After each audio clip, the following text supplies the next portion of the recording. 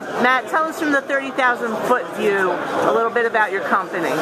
DataStax is the commercial leader behind the Apache Cassandra project. We provide three things for that project. Number one, it's an open source project, so we continue to drive the core technology forward in the community. Number two, we provide support and services for that to help customers become acquainted with it. And then third, we provide product that sits on top of Cassandra for enterprises and to bring that power and scalability Cassandra provides into the enterprise. And so you have an announcement that you made at today's show. Tell us a little more about the new product. Today we announced Brisk, which is a distribution of Hadoop and Cassandra.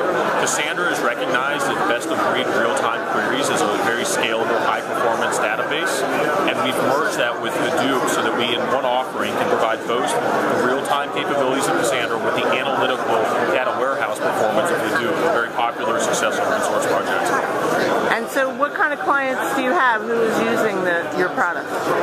It's all over the board. Obviously, a lot of the open source stuff starts in the web world, but what we've seen is a lot of adoption in the enterprise. So everything from the the federal intelligence industry to more traditional enterprise spaces like email, all the way to including financial services.